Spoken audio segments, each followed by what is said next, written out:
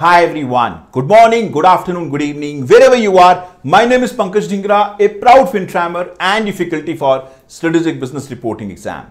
Welcome friends, welcome to the Strategic Business Reporting Revision Bootcamp. A big time step, my friend, in your journey of becoming an expert in the SBR exam. Now that you have covered the entire syllabus areas and we have gone through all of the IFRSs, now is the time, my friend, to really go through and start doing the questions in relation to the same. One of the most important pillar of an exam like SBR is that it really warrants you to not only know the concept but also to practically apply that onto various cases that you may get to see in the exam. And that's what we intend to do in the revision bootcamp, my friend, because now we are shifting off the gears to really go on to the practicing mode. Now what we will do is we'll try understanding as to how the exam would look like, and then we'll start practicing the questions as they would look like in your exam. What we have done is that we've created a big time pool, my friend, for the questions that you may get to see in the exam, and of course that covers the concept, the comprehensive, the exam standard, as well as the past examination questions, just to give you the flavor of how your exam may look like. Is that something you're looking forward to? Yes, sir. Should we start off with that? Yes, sir. Alrighty. Now, if we really go and start off with our first step of the revision bootcamp, the first and the foremost thing is to understand the exam structure. You cannot succeed in any exam, my friend, any exam for that matter, if you have not known the exact structure of your exam. And if we really have to talk on the strategic business reporting as an exam, we have a specific structure over here wherein your exam is being bifurcated into two sections. We have a section A, my friend, that basically covers two important areas. We have one question in section A that is generally of 30 marks, can be less, but generally it is of 30 marks. That covers what? That covers the consolidation issue. We have done the group accounting at last, my friend. We have done a lot on the group accounting. Now he would be testing us on that in the exam in terms of asking us the various perspectives over the group accounting. What he generally does is he gives you a group accounting question which may not be that detailed one what we are used to in terms of consolidating the financials, but he would ask various aspects of the consolidation, various aspects of the group accounting in that. That is what we will be covering over here in detail. But one thing that I really want to pen down and I really want you to remember is that one thing that is very prominent in SBR is that over here calculation is less, but what examiner really wants us to do is the discussion, the suggestion that he needs, the recommendation, the explanation and whatnot. He is more interested in that than seeing your calculation abilities. Is that clear? Yes, sir. The second piece that we have in this is on the ethics issue.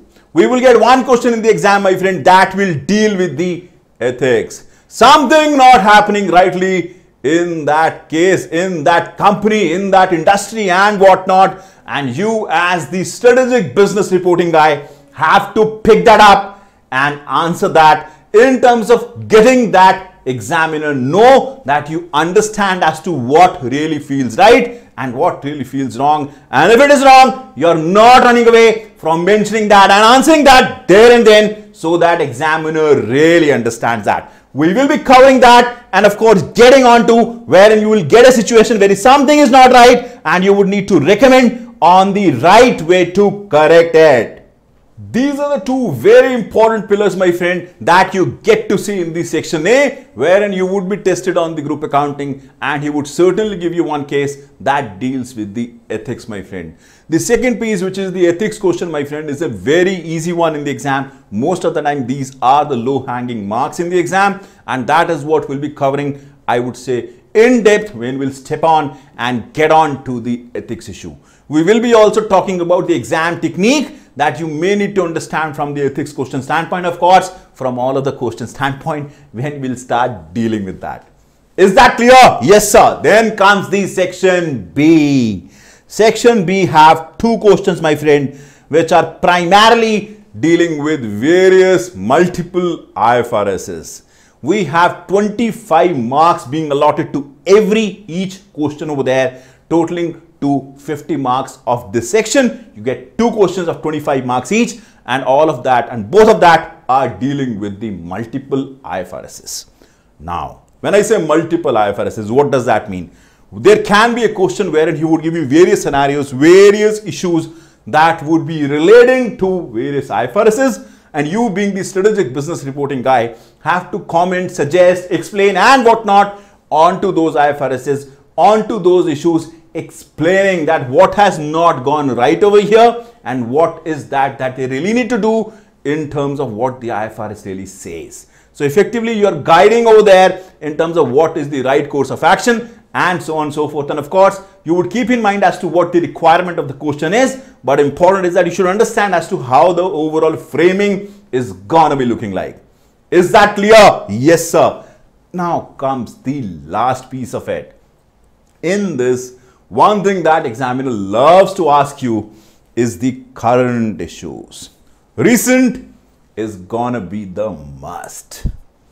Many of the times, my friend, you would find examiner asking you on the current issues, and that is gonna be the first thing that we will kickstart in a revision boot camp, because we'll touch upon various current issues that ACCA has issued in terms of you knowing them as to what is really happening in the industry. Many of the times IFRS takes time to get into the shape and of course get enforceable, but before that there are various other pronouncements and of course various other enforcement that the body really does in terms of you implementing and knowing as to what is happening in the industry and how it is being shaping up, and considering that what is the accounting standard body in terms of their thought process, in terms of their understanding, and what is that they're really doing onto it. And that's what they do. That's what we would be talking on when we'll be talking on the current issues. Many of the time examiner gives you one question in the exam, or at times 2 questions in the exams, that really talks on the current issues in terms of what is happening in the industry, so that he can test you that are you aware of the recent pronouncements, developments and so on and so forth. We are FinTramers, sir. We are not gonna be leaving that untouched. Yes, my friend, that's why we'll be covering all of those current issues in detail in the revision boot camp. Then we'll jump on and start practicing the questions. Is that clear? Yes, sir. Now, one thing that I really want to kickstart with, and I really want you to have that as the base, is the exam technique that I am now really gonna be talking on, because that is gonna be the mantra, is gonna be the base, my friend, on which we'll build the entire empire of the strategic business reporting revision boot camp. Shall we go and check that? Yes, sir. Alrighty. Moving on to the exam technique that we have. While attempting the exam, do not, please note, do not forget the concept of FD me and you. Sir, FD me and you, what does that mean? For the folks who have been seeing me from the financial reporting sessions, they would know that in the financial reporting sessions, I have been categorically talking on the FD me, because FD me was something that was very much relevant over there from their examination standpoint. From the strategic business reporting standpoint, I want the U to be added on to that, because FD me U is going to be the super important thing from your examination standpoint. This is the mnemonic, my friend, that you can say to be trademarked by Pankaj Dhingra to really help you in terms of sailing through this exam. Where F stands for the focus, my friend, that I want you to have on the exact requirement of the question. When I say exact requirement of the question, what does that really mean? Many of the times, my friend, and you would see when we'll start practicing the questions and start really solving the questions ourselves, you'll see that there are many requirements at times in the single ask by the examiner. So he would give you that, this is the case, this is the concern, and that has requirement number 1, 2 and 3, or A, B and C. And within the requirement number A also, he would give you many different requirements, multiple requirements being given in A, because he would want to ask A as an 8.1, 8.2, 8.3 without even mentioning that separately. There are multiple tasks being involved in it. That is the reason focus on the exact requirement in terms of what he is really looking at is gonna be the game changer. I keep saying that, and you would see me keep reminding you and telling you again and again that FD me U is gonna be the super important thing.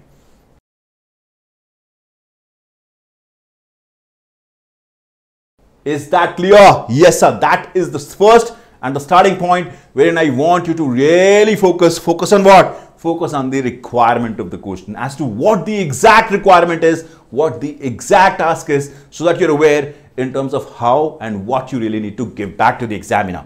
Alrighty, moving on to the second, I would say the most important piece, which is the date. The date in the question, the date for which the information is being given, dates on which transactions are happening, date on which he is asking you the details to be given, whether it is the statement of financial position, whether it is the statement of P&L, whether the comprehensive income, the statement of changes in equity and whatnot, and of course the journal entries, whatsoever. Those dates is gonna be the super important thing for you, my friend, to really know what information I have on what date and what is the date I'm reporting on, so that you can take care of the expenses, the depreciation, the taxes, the journal entries in between this time frame, so that you're aware that if I really need to report on to this date, I have to bring this information onto this date to really report on to that. He loves playing with this, because he would give you some information on a particular date and he would ask an information on a different date, and that's where you really have to have a very strong eye in terms of knowing what dates are being given for which information, so that you can really capture that in the best possible way. Is that clear? Yes, sir. Date is of supreme importance. Draw the answer considering the dates given in the question. Do not miss on the exact dates. Like the dates, D has one more meaning to it, wherein also give due emphasis on the denomination of the figures. In thousands, in millions, in billions and whatnot. Always have an eye on that. At times he gives you one figure in million, another figure in thousands, and maybe a different figure in the full absolute amount. You have to be very much aware with that. He would like to play with it. We are FinTrammer. We have to catch this up and answer that in one particular currency. You would take up millions, I would say millions, in most of the cases you will take up millions and start answering that, or in thousands and start answering that. Do any and every calculation in the exam in one denomination, which is one, either it is thousands or millions or billions or hundreds and whatever, but follow the one denomination. Is that clear? Yes, sir. Denomination of figure is important. See million, thousands, hundreds, etc. See what is in it and what is needed in the answer. Is that clear? Yes, sir. Is that difficult to know? No, sir. Very small things, my friend. But this FT, me and you, I can tell you, has done wonders for the students across the globe. This has been a tried and tested approach, my friend, that has helped various students, and I'm sure this is really going to be helpful to you. That is the reason we are right now building that before really starting off with the questions, so that you can have that in mind. And by the end of marathon, this would certainly be in your blood, so that you're completely there, prepared from the examination standpoint. Is that clear? Yes, sir. Moving on to the M, that is the memorize and map out things to write as per the basic IFRSs. Many of the times, my friend, you would see a question in the exam that would be related to a particular IFRS, and that is a straightforward one. You don't have to apply big time mind onto it. It's a very straightforward one. You just have to know that you need to understand the basic IFRSs, and those basic IFRSs are to be written. In fact, in various IFRS questions that you would see that will come up your way, you'll understand that I keep saying that over there, that you should always start off explaining the basic IFRS.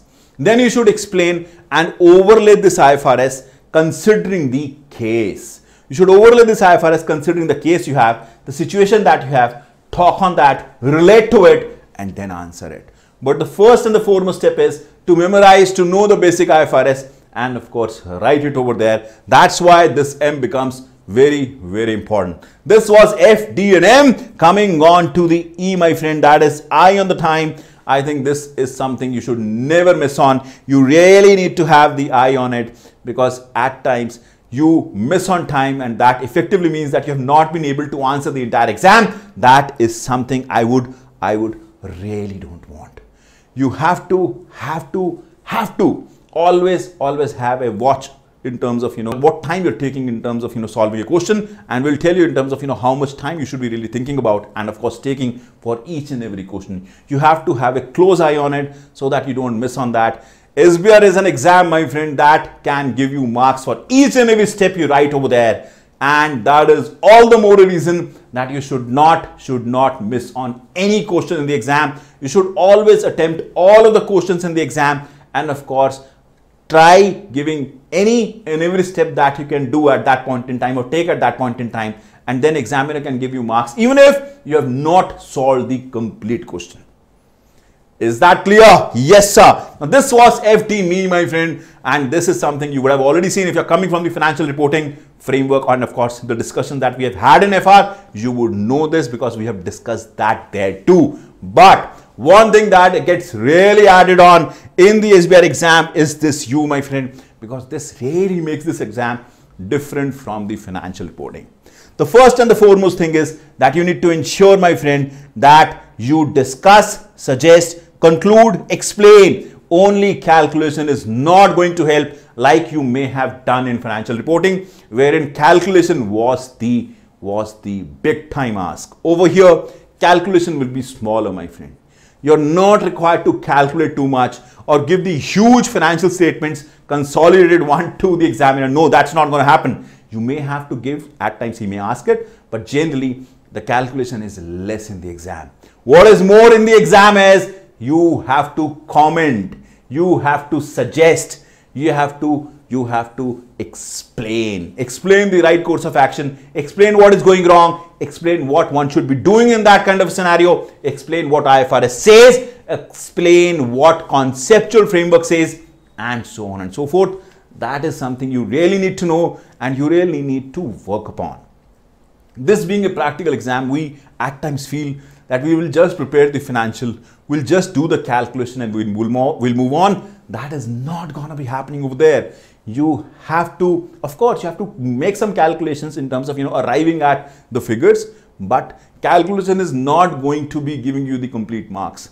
You have to really interpret, analyze in terms of, what is happening, and then comment, compliment, suggest, explain in terms of, why it is the way it is and why it is the way it should be. Please do not miss on that. You have to comment on that. This is not the financial reporting exam. You would have to learn the art in terms of, how one should be really commenting in a practical question, analyzing that, and so on and so forth. That is something you will learn, my friend, as we go forward in the entire revision bootcamp, that this U is gonna be of the big time importance. Is that clear? Yes, sir. And coming on to O, my friend. Open to surprise, my friend, in the exam. Definitely. Open to surprise in the exam. You may get to see a question in the exam that you would not have seen anywhere.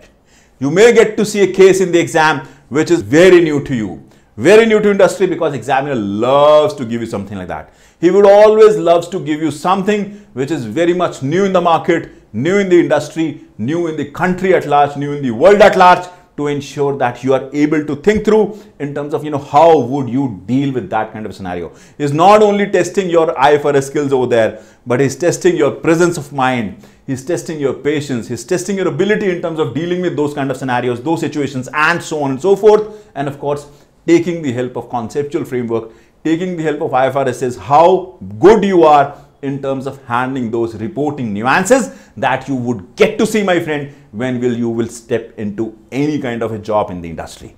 And that's what he always does. We will be getting on to it, and you will see various questions that we'll pick up have that kind of a flavor. Be it a current issue, my friend, he loves to give that, or the criticism of the IFRSs that we have discussed at the end of the chapters. That's why, you would see various chapters that we have covered. They have some topics in the end which are more of a theoretical one, but I always read through all of that just to give you the flavor, because examiner loves to ask that content. He's not asking you only the practical stuff. He asks you those small things, those small changes that are coming in the IFRSs, those small criticism that I have spoken onto various IFRSs and so on and so forth. He loves to test you on that. So do not skip over that. All right, the changes in the industry we spoke on. Apply the conceptual framework and the common sense, my friend, and just move on. We'll talk more on that because many of the times the general, I would say, logics of what you have, the common sense that you have can really make you sail in this exam, and you should never miss on that. Is that clear? Yes, sir. And coming on to the U. I personally feel U is something that we all should be doing, and at times we all miss upon. Let's say we have a case in the exam. And that is especially, let's say specifically talking about, let's say, revenue recognition.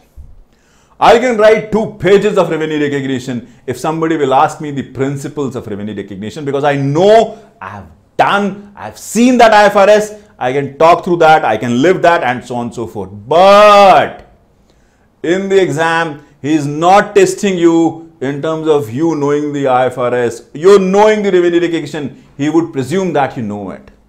What he wants to understand this is that can you apply that IFRSs onto the case that is being given in the question? Can you step into the shoes of that industry, of that CFO, of that controller, and see through as to what is going around, and then talk through from his perspective as to what should be right considering the IFRS in your mind? That's where U becomes very important. Understand and apply your knowledge to the case given and make it relevant to the ask. Always, I would say, ensure this, my friend. Whatsoever you're asking, whatsoever you're writing in the exam should be very much relevant to what the examiner is asking as a requirement. Do not forget on that. Application is gonna be the key to conclude, my friend. You cannot just give the verbatim of the IFRS. You have to be having a rationale in terms of, what you're saying, why you're saying, and of course, why what you're saying is being relevant over there. That is the reason, my friend, this U becomes super important from the SBR exam standpoint. You have to talk more, you have to comment more, you have to analyze more, you have to explain more. The calculations are not going to help you in the exam.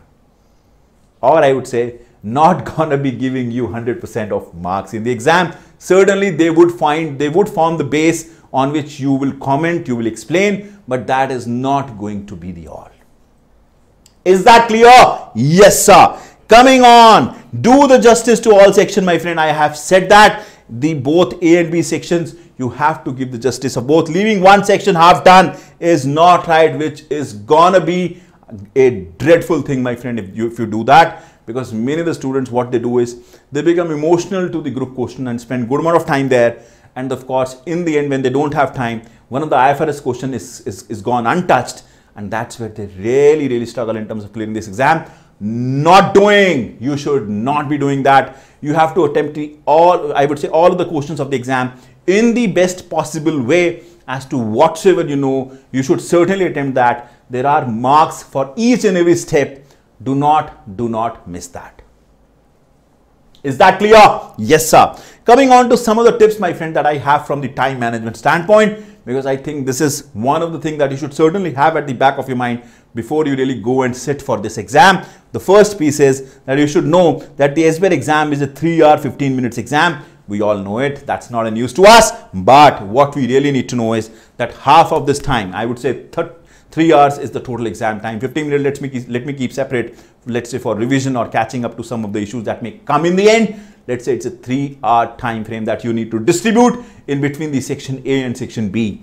I would say section A, which is the group question and the ethics question, should have at least half of the time. You should at least spend 1.5 hours onto section A and 1.5 hours onto section B. That's the first bifurcation I have. And then comes to a level down. I would say for section A we should have 50% of the time, and then 1.8 minutes per mark is something ACCA also says, and I would reckon to that. 1.8 minutes per mark is something that you should be spending on. If you're not able to do a question in that time frame, move on to the next one, my friend, and start attempting that. Start attempting to the best possible way. Please ensure we are not gonna be leaving any question untouched in the exam.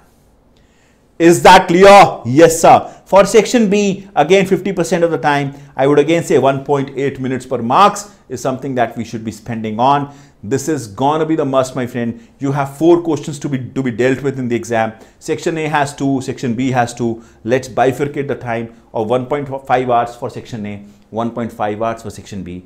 And then of course, you can work backwards in terms of, how much time you want to spend on. I would say relatively 1.8 minute per mark is something that really fits in onto any exam that you will pick up. And that's what you should be really working on with. Is that clear? Yes, sir.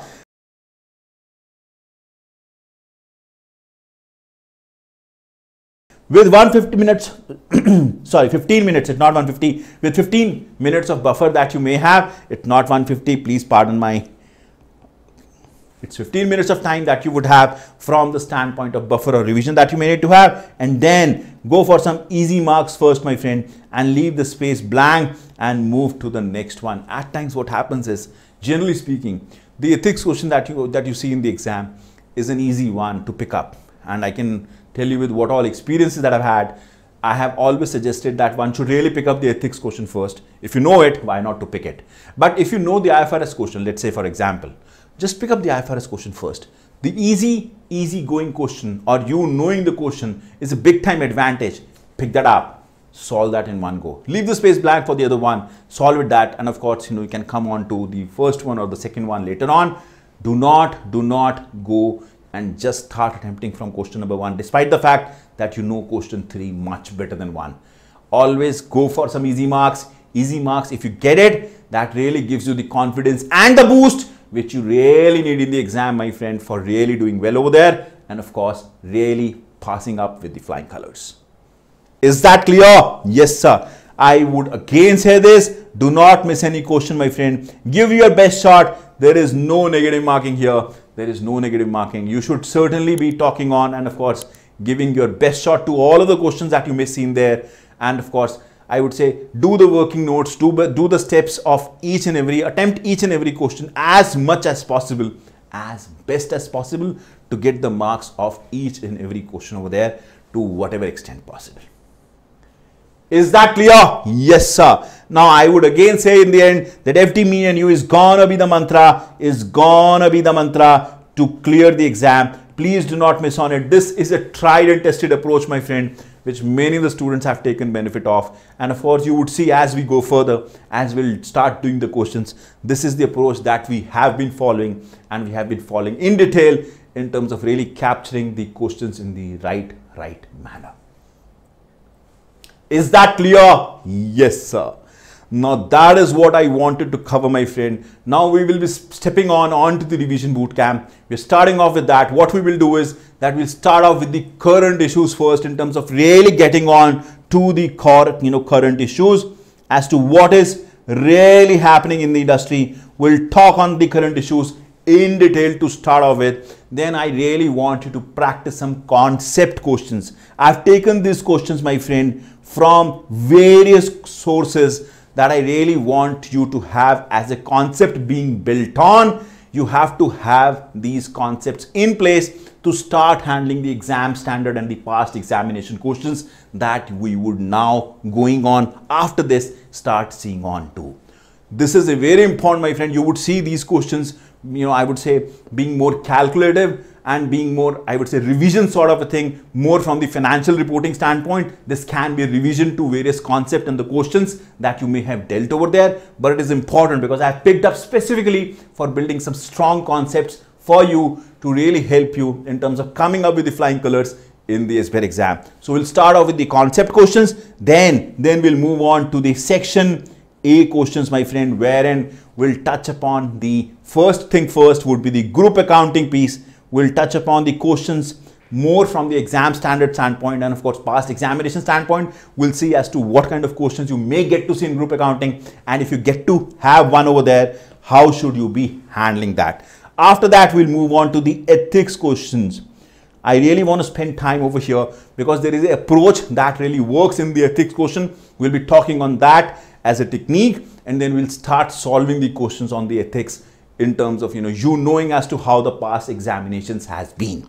And then we'll move on to the section B, my friend, wherein we'll pick up the IFRS questions, wherein we'll deal with various issues that examiner has been pushing us to really fight for and of course work for. And we'll be talking on these issues and of course learning the best way of answering it in the best possible way, considering the FT, me and you into consideration. This is something I'm not letting you forget, my friend, and you would see me talking on this in each and every question that we'll attempt in terms of giving you the flavor as to how FT, me and you is gonna be the super important thing. But I can tell you one thing, we'll practice a lot, my friend, in this revision boot camp. We'll do various questions, but one thing that you really need to always ensure is that you should be practicing these questions by your own hand. You should just not be listening to the videos. Practice as much as possible, my friend, by your own hand in terms of solving these questions, solving even more questions, taking from the past examinations and from various other sources if you want to. But practice, my friend. The more you'll practice, the best you are from the preparation standpoint. We'll try giving you various flavors, my friend, in this revision boot camp, but I really want you to practice by your own hand to really excel and of course kill this exam in the best possible way. Is that clear? Yes, sir. Shall we now start off with the revision boot camp? Yes, sir. Alrighty. Now that's what I wanted to cover here. Now we'll see you. I'll see you in the current issues to start with in the revision boot camp. Till then, this is Pankaj Dhingra signing off.